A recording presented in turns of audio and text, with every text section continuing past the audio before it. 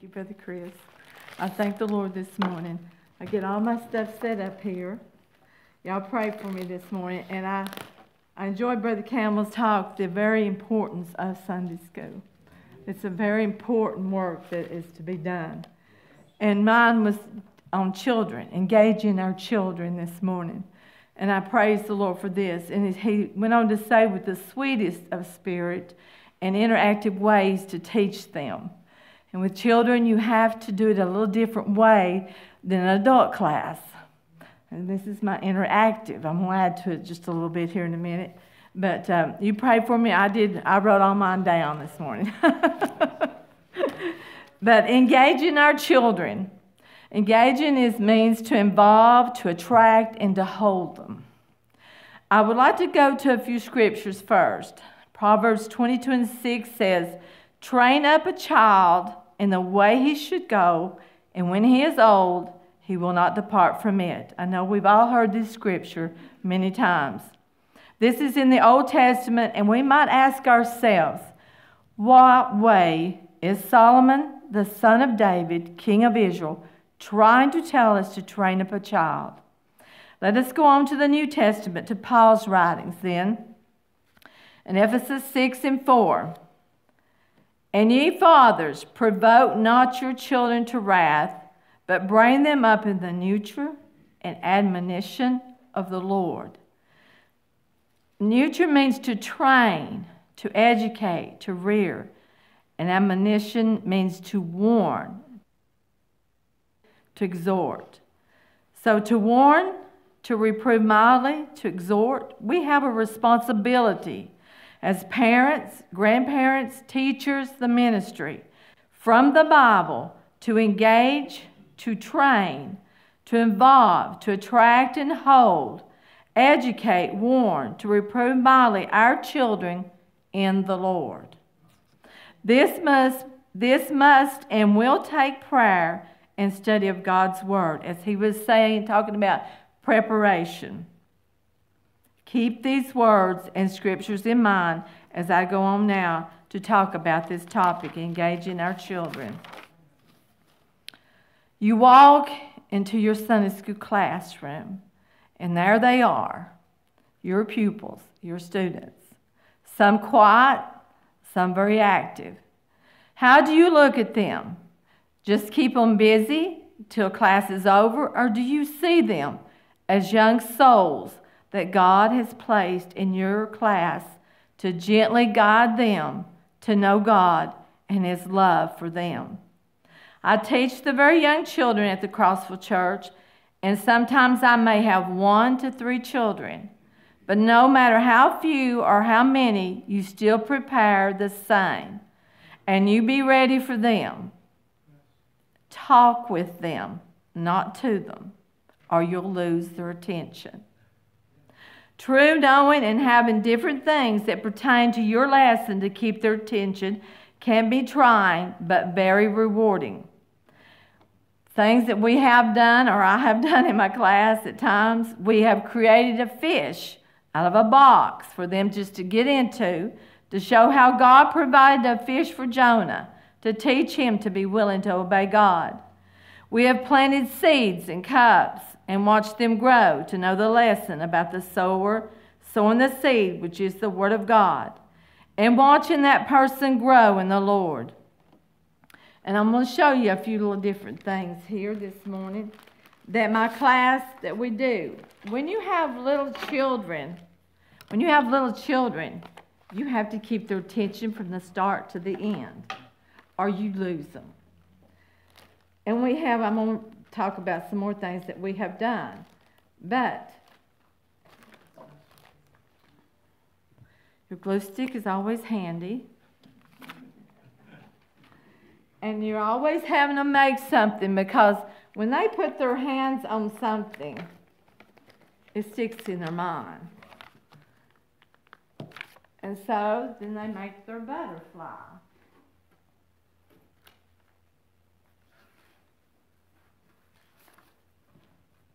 It says, "I am a new creature in Christ. Therefore, if anyone is in Christ, he is a new creature. The old has gone, the new has come. and you begin to talk about your butterflies and how God has made you beautiful when He saves you. Then we go to another one in Acts 22 and 25, where many of you know the story about how Paul was on the island and how he began to build a fire. And when he put wood on the fire, how the snake came out. And then the children enjoyed this one because they were able to cut it out and make them a snake. I don't know if you see it or not.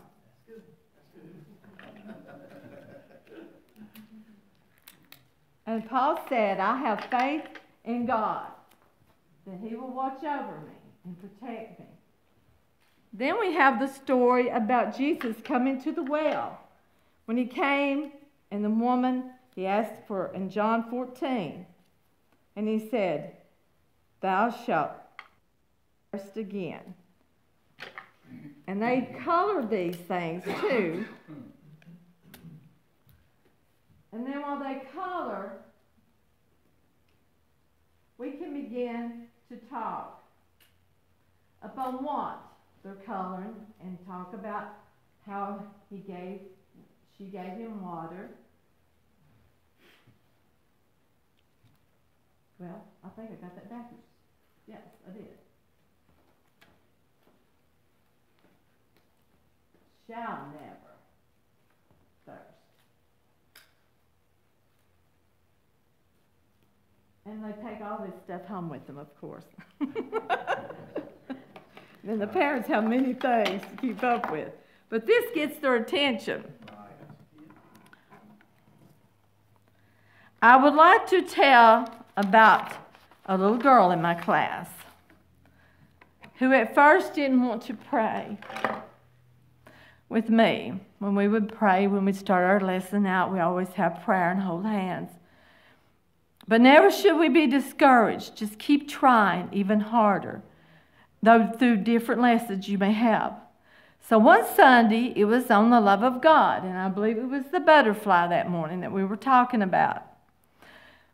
I believe in how much God listens to us no matter what age, and I asked her, do you want Jesus to come into your heart? She looked at me and she said, yes. So we held hands and bowed our heads and prayed.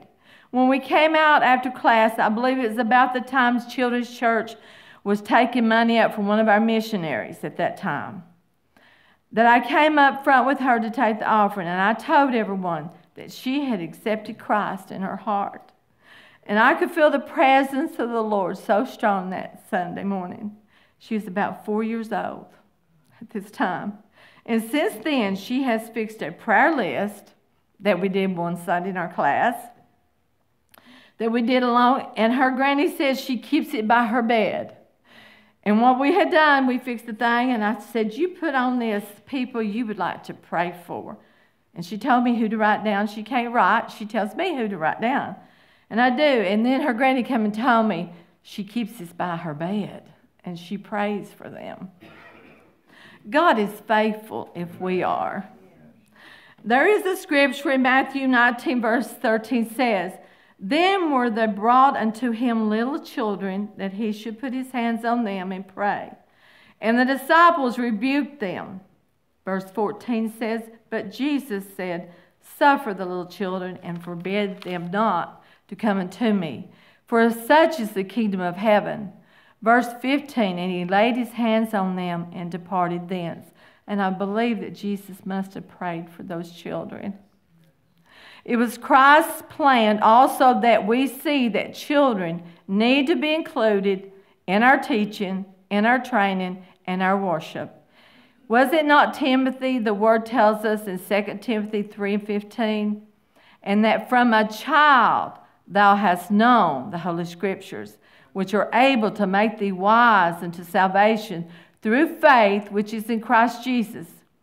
You know, it has been proven that we can learn a lot more at an early age before the world teaches us so many other things.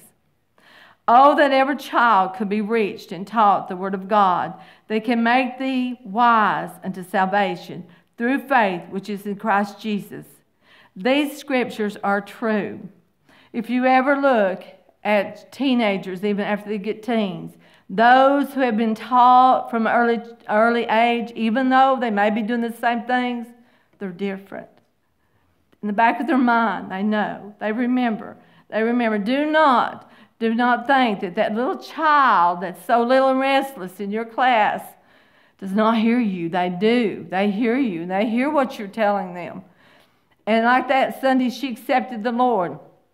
We have to keep on in a sweet spirit. Like he gave me that topic, a sweet spirit, an humbleness.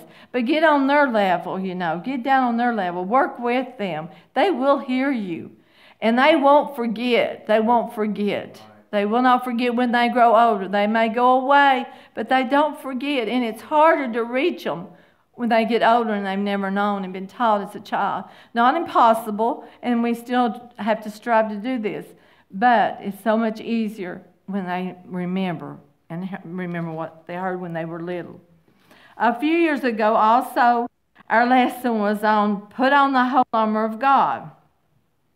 I had 2 students that morning in my class and had them to go on in, and I would be in the class in just a moment. I had made me a helmet, a sword, a shield, and shoes out of paper. And I put them on. I opened the door and I walked in. That got their attention quickly. And they wanted to take pictures with their phone, which I allowed them to do. But it gave us a connection to begin talking about the spiritual armor, what it meant. Those students were my 2 grandchildren, Kelsey and Levi. The things you learn at an early age, you tend to remember. The ones you are teaching now, just remember. You don't know what lies ahead of them and what they may need to remember in their lives later as they grow up. Pray that God shows you each Sunday what you need. Thank God for Sunday school. I have not only taught the very young, but older ones at times, and the questions they have are very important. Sunday school is a very great tool to reach the lost, and many times one teen or one child will ask another friend to come, and soon you'll be reaching out to more. One Sunday we talked back and forth, questions being asked, answers given. You could feel the Spirit of God in that room so strong. And mind you, we're in a little storeroom. Not very big. It's not a fancy room. It's just where the DAV keeps their food supplies and different stuff. And we set a little table in there. But God's in there too. He is in there too. One Sunday, as we talked back and forth, questions being asked and answers given, you could feel the Spirit of God in that room so strong. And one student, she said, I need to go out of the class for a minute. I said, okay. But when she went out, she went to the pastor and she said, I need to pray. This student was Kelsey. And many times, other than this day, the presence of God was so strong, and God was working in their hearts. Sometimes God can lead you with a lesson, and just talking about the Word affects their lives.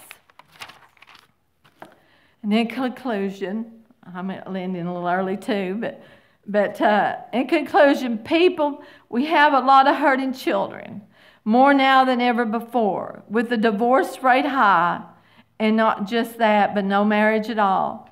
It's not only the children, but the whole family is in need of God's help. What little time we have in the classroom, let's not let it be only by the book, but by the book, the Spirit, and the compassion. Pray God will help you to reach that soul. A small child can affect the whole family. I thank you.